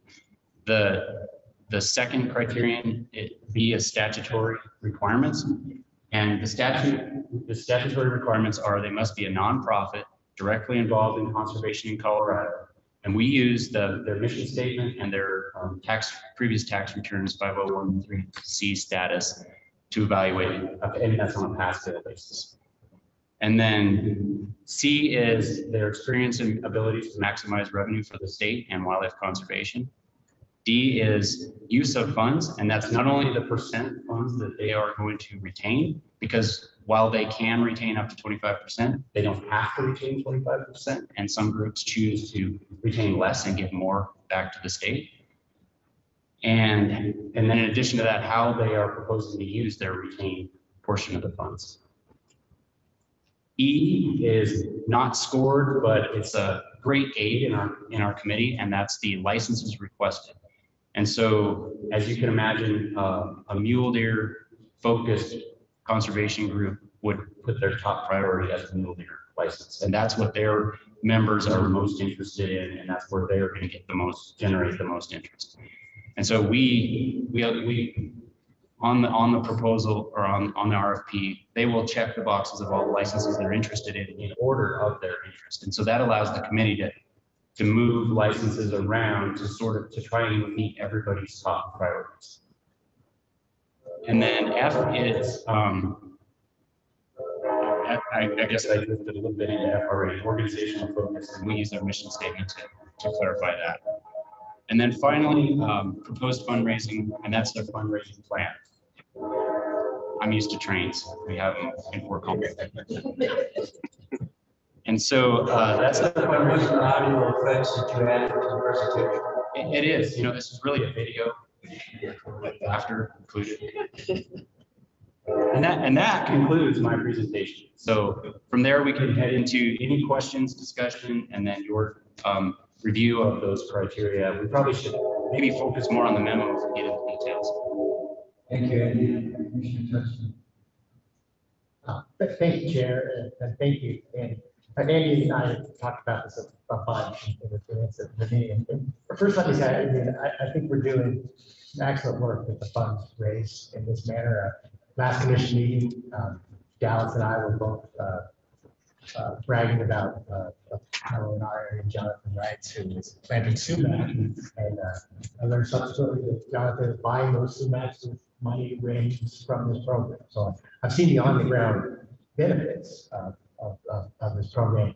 I do have one concern, and then a sort of a suggestion for how we might address it, which is there's 18 total licenses But 3 organizations get 13 of the total. 1 organization gets 5, and 2 organizations get 4 each. And my concern is that we try to spread that around to some more organizations. And there's sort of, the one criteria that I focused on was the one that judges their experience and track record. And it's, to get new organizations in the program, they won't necessarily have the experience or the track record. So, unless we give them a chance, they'll never be able to satisfy that criteria. And so my suggestion to get a few more organizations involved, and not to take anything away from the people who've been selling these licenses, but it is only 13 of them go to 3 organizations.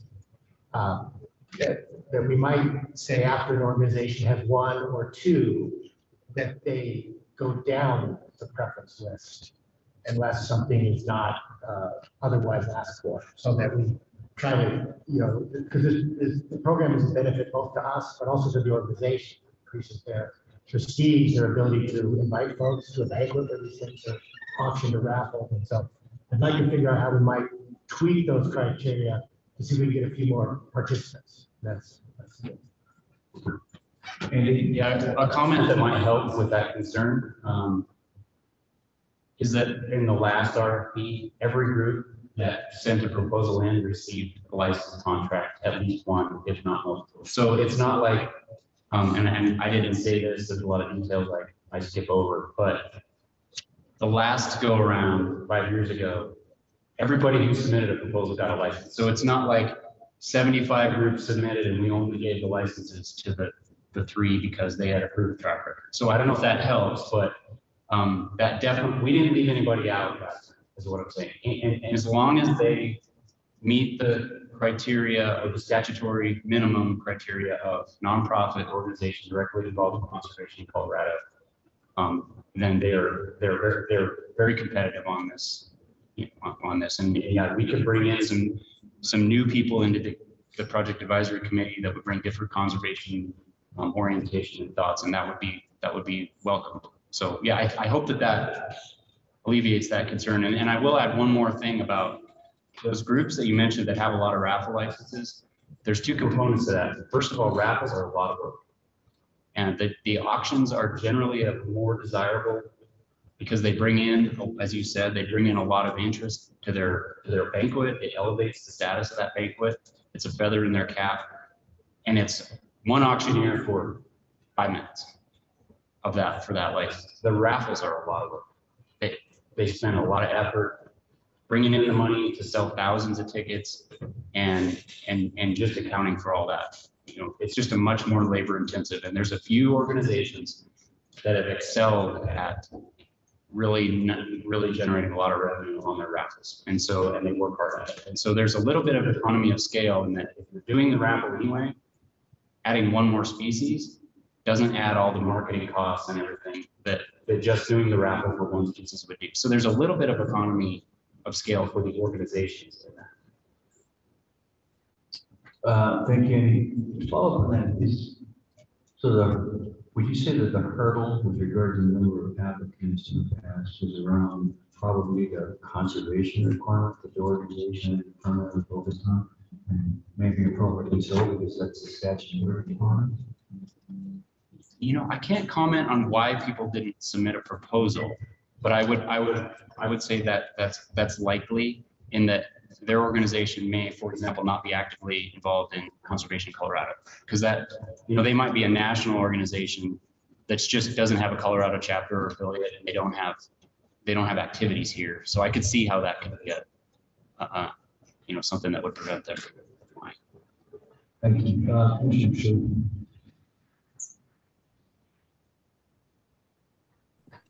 Thank you, Mr. Chair. Just to sort of piggyback off of Commissioner Tushin's comment, just one suggestion is if we could just get a very, very high level view each year of what projects are being funded, that would be great, because there is some really cool stuff that comes through this program as well as the committee process. And I think we need to do a better job of bragging about it. Because there's some just, I have a good friend who served there for many years and would hear about some of those projects, and they're great. But like a lot of things, CPW doesn't do a good job of bragging. And so I think we need to brag a little bit more. Thank you, Commissioner Haskell.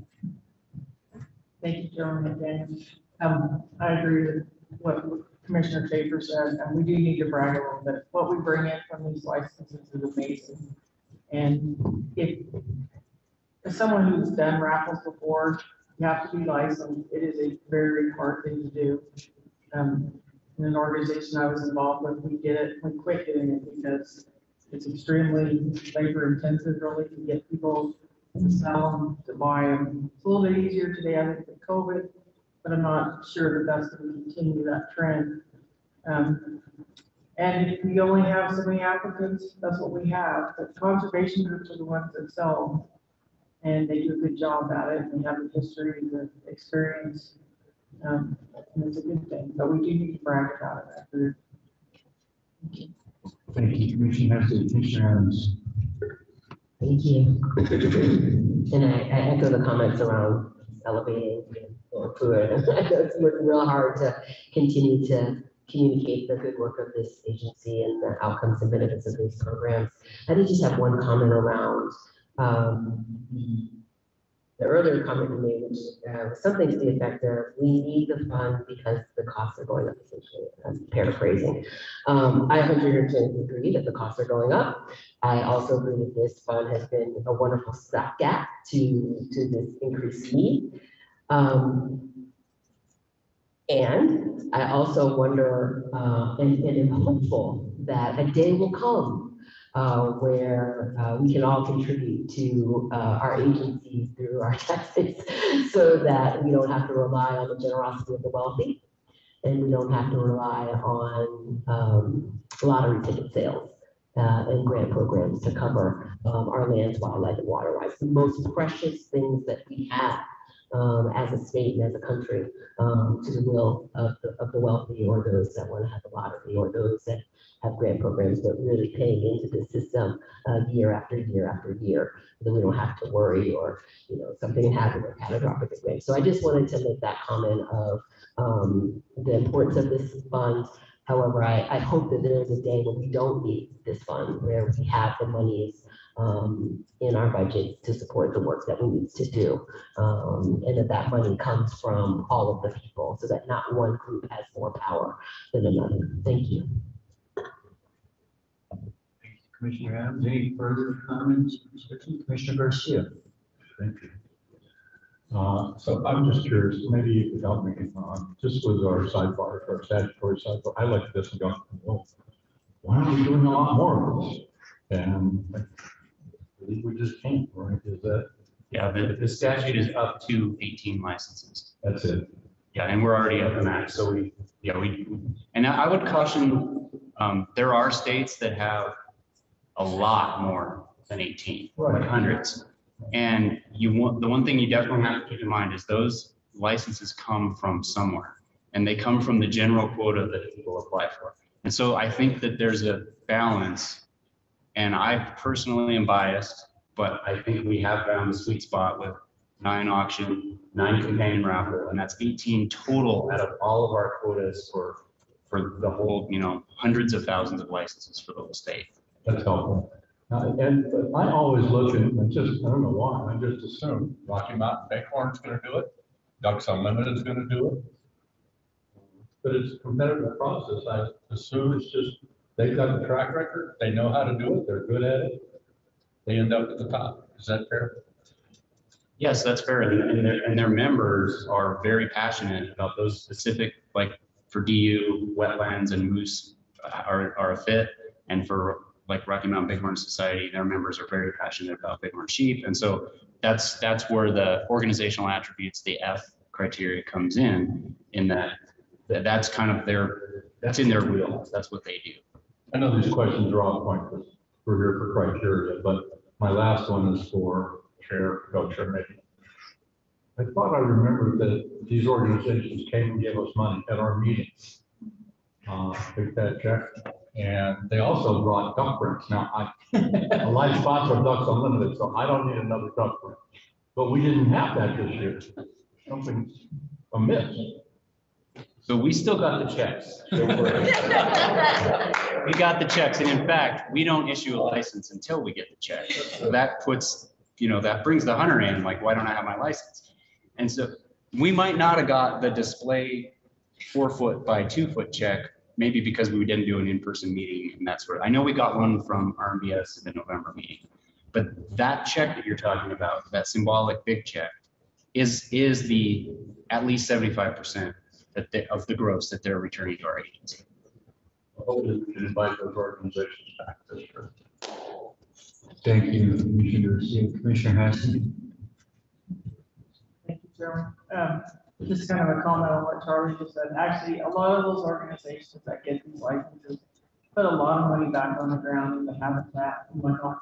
Not necessarily to us directly, but they do in various ways all across the state. So they benefit the wildlife in the state and people through conservation movements, all kinds of ways that we don't need to do. And that would be D, use of funds. If one group says, we're gonna spend it on a bigger banquet, and one group says it's going on the ground, that's the sort of thing that the committee can evaluate. Yeah, the groups like, well, Trout Unlimited, Ducks Unlimited, even like Canada, what was the name of that group? They came and they did a lot of wetlands work. It was the Canadian. A lot of these groups, Elk Foundation, they provide a lot of money that's not even part of this, comes back to us also. I get your point. That's an excellent point. It Beyond. works. Commissioner May. Thank you, Mr. Chair. I just want to say, it's a pleasure to sit here this morning and listen to a presentation like this. It sounds like everybody's happy.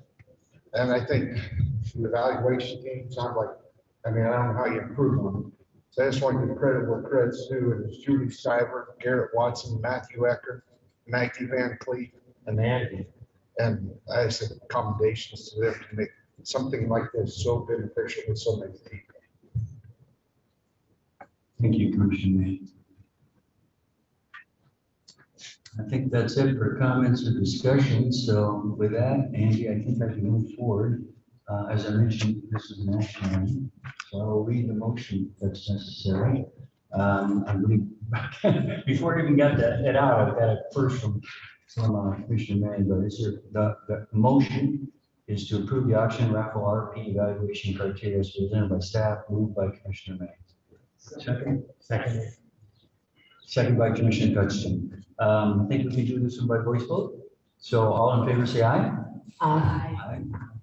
All opposed, same sign. Hearing none, it passes unanimously. Thank you very much, Andy. Thank you very much. We'll go forth and we'll be back in September with recommendations for authorization of these licenses.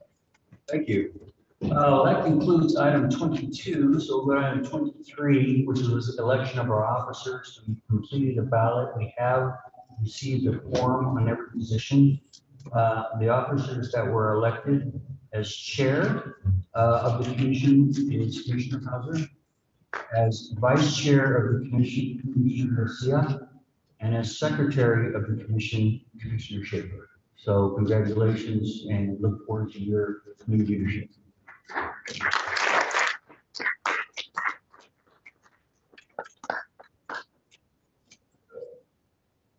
Yes, Commissioner Hauser?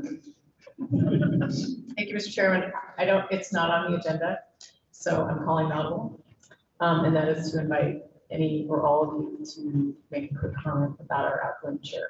And I'm sorry I didn't ask the permission because I knew you wouldn't like this. Right.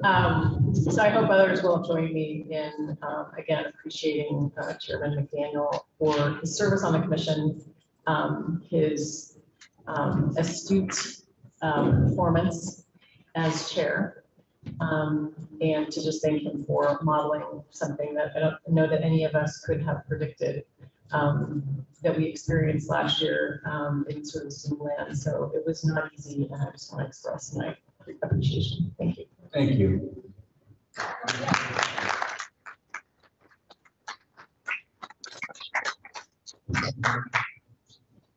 I just wanted to second Commissioner Hauser's comments.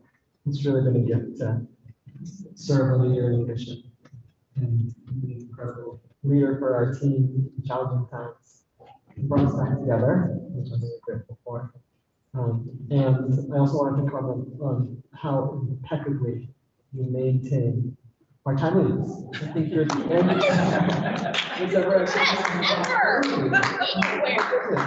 Thank you.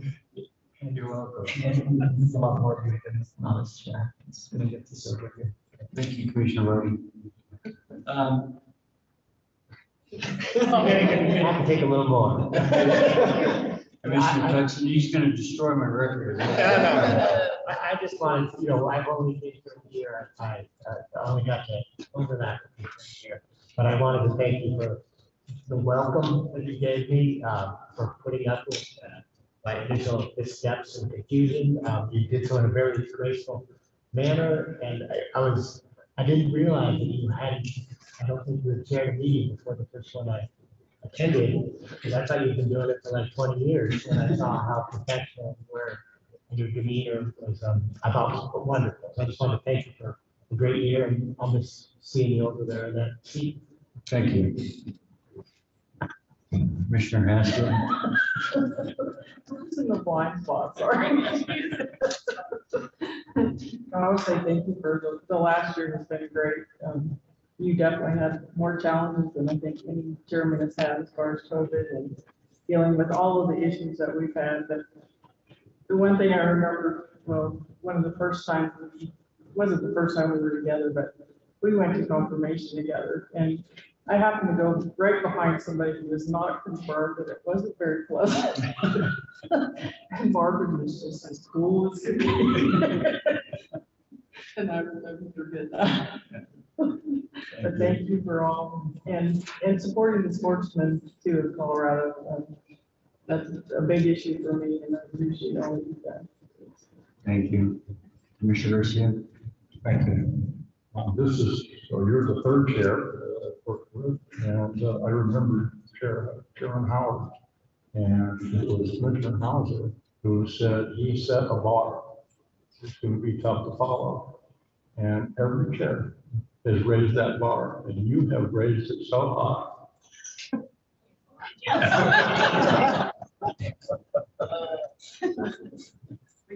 Thank you very much. I really appreciate all the comments. I did have something I wanted to say, and I'm going to keep it short so I can adjourn on time. If I don't get through it, because I'm a pretty emotional guy, just remember that I really appreciated the opportunity to serve. It went by really fast. It was a lot of work, and I wrote this out, so maybe I thought we needed to help me get through it. A lot of work, but also it was a really fantastic experience. For me, it was a true honor to represent and serve the citizens of this state, but most importantly, all the sportsmen and women. I hope I made a real difference to preserve and enhance the conservation and use of our state's wildlife and parks. I can tell you I learned a lot in my term. One was how complicated, how vital, how important CPW is to our state and DNR in total. How passionate, intelligent, hardworking, ethical, high integrity the employees of this agency are.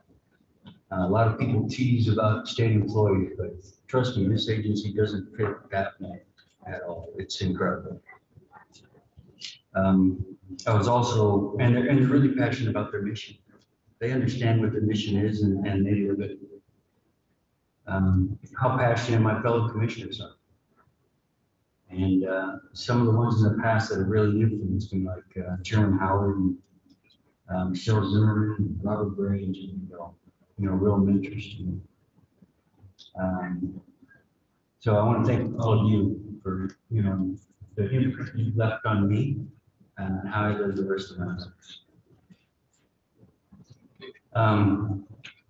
There are too many great sporting and conservation organizations to name, really, and thank. But I do want to thank them for their work in partnering with us in preserving and enhancing our wildlife and outdoors, and it couldn't be done without them. And thank all of them. But most of all, I want to thank the sporting community, the representatives, and all the sports persons that I represent or represented over the last few years.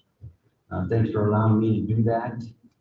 And thanks for all their help and support and feedback and allowing me to represent them.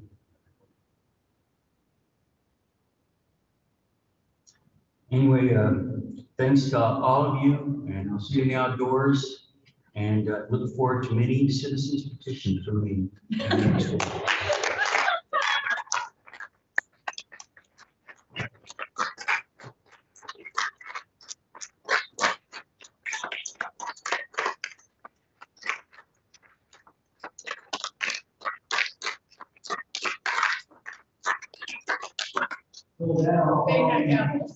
I will call the June 10th and 11th CPW meeting, commission meeting. Commissioner Marty. I just also wanted to honor Commissioner Haskett for her service. It's really been a gift to serve with you. Thank you so much. We'll really miss you. So much. Thank you so much. Maybe we can give Commissioner Haskett.